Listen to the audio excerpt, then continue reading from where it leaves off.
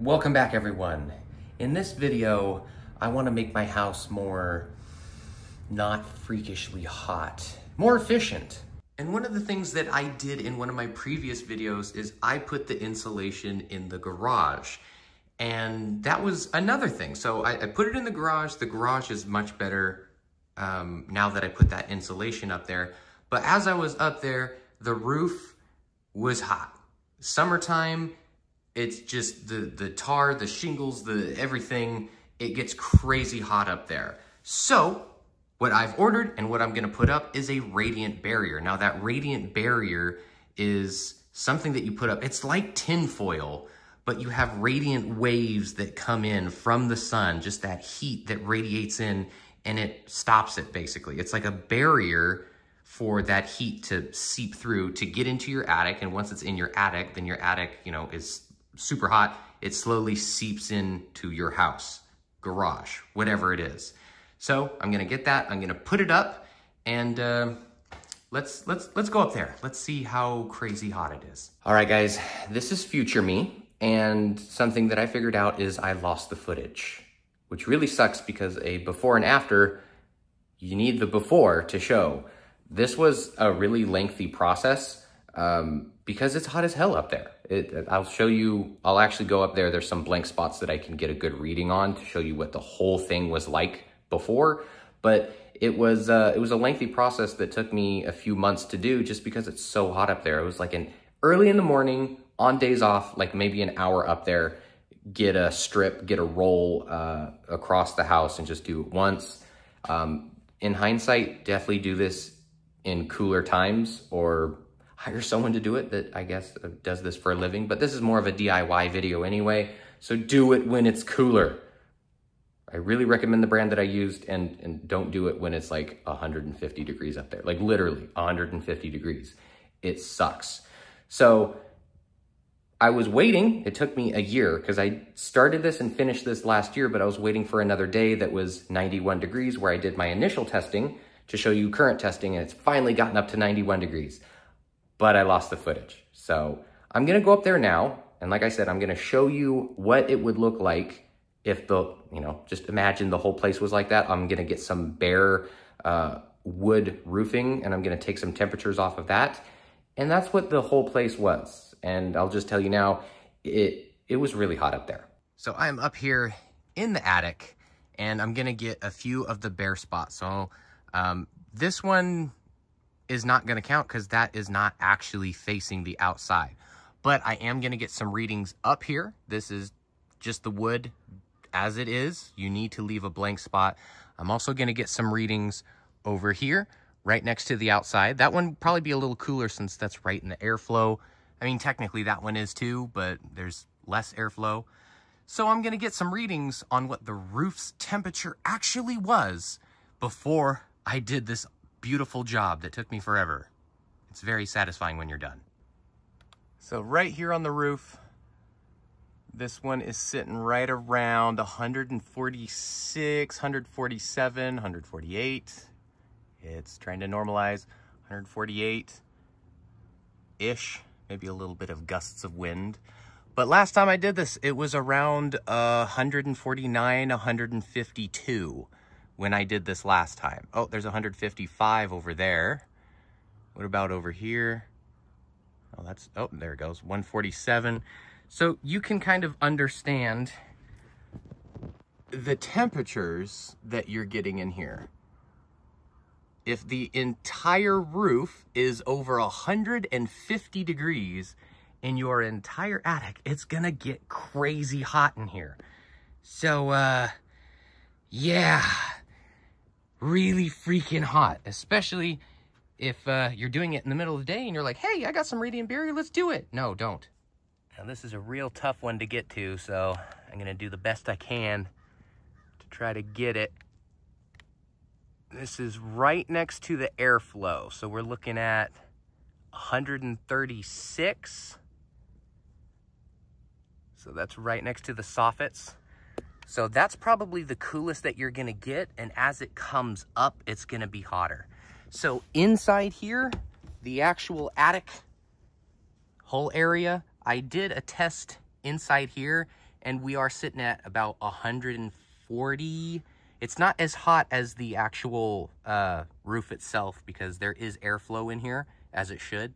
So we are talking about 140 something degrees in the attic. Oh, it's hot up there. So you may be asking yourself, how can I get my house cooler? How can I run my air conditioner less? How can I make so my attic's not as hot so it seeps into my house? Radiant barrier. So let's install it. Let's get back into the video. All right, so these came in the mail. I got my radiant barrier. I decided to go with atticfoil.com. Pretty much they're the best comparatively.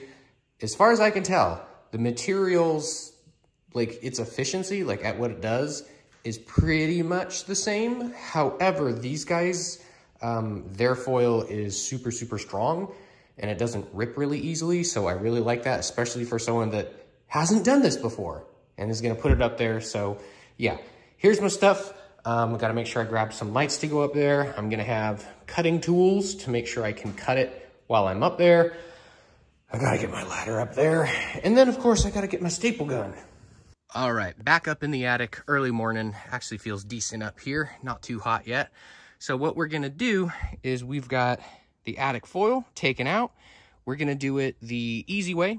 So we're gonna get to the corner of the house and we're gonna staple it along the truss. So you see how each one of these trusses are here. We're gonna staple it along this and then just blanket it. You can do lines through each one, but it's a lot easier if you just get a bigger roll, put it long ways, and then just all the way across. So we're gonna start at the corner, down at the bottom.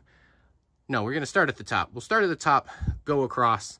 It's gonna be a little bit finicky with all these truss beams in the way, but we don't have to put it anywhere here. It's just gonna be along the roof itself. Okay, just got the packaging off of it. So here's the opening. This stuff is super, it doesn't rip, basically. That's the whole sell of it, to make it easier to install. So this stuff is nice and thick. I'm gonna take this, I'm gonna come up top. We don't wanna put it directly in the middle. We wanna put it off to the side. We wanna give it breathing room up here. And then in between every truss, we're gonna lay it over that just to leave that air pocket. That's how this stuff works to reflect heat. So I'm gonna put the first one all the way at the end over here. It doesn't have to be pretty. That's the biggest thing, which is really nice. Somehow staple it up against here and then push it all the way along and then just staple along each truss, and it's just gonna go across just like that. All right, so we are making progress. Here is the center of the house. You can see that I went all the way back there at the very back, came through, and this is just all we're doing. We're leaving a nice gap in between here. You have to have that air gap, and then evening it up on here, stapling it in. Again, doesn't have to be pretty, just like they say. As long as you have this up, it's gonna do its job. So that's what we're doing. We're making a long strip all the way down. We're about almost halfway, and then to the other end of the house. And we wanna do that just because up here, I gotta be on a ladder on wood. So it's better to get the ladder portion out of the way for this side and then again on this side. And once we're done with that, then I can do it all standing from the top and then a few more strips down there. Once we're done with that, then we got to do that flat side of the house and then the other side. Then we'll be done.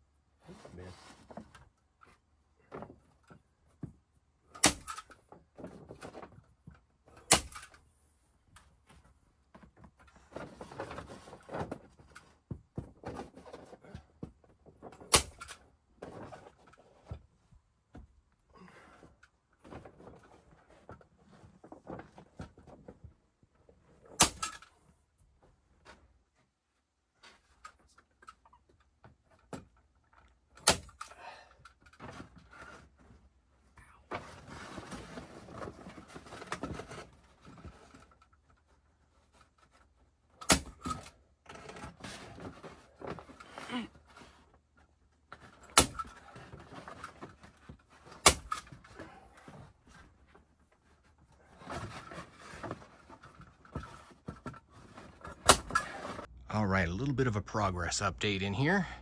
So this side of the house, I am completely done. The very bottom, I left a gap. It's kind of hard to see this far away, but leave a gap, maybe 2 to 3 feet, just so airflow can come in through the bottom. Anything that doesn't, like all the heat from the roof, is up in here. Travel, and then it exhausts up in the vent up at top. And now I've been working on this side of the house. As you can see, I'm slowly making my way.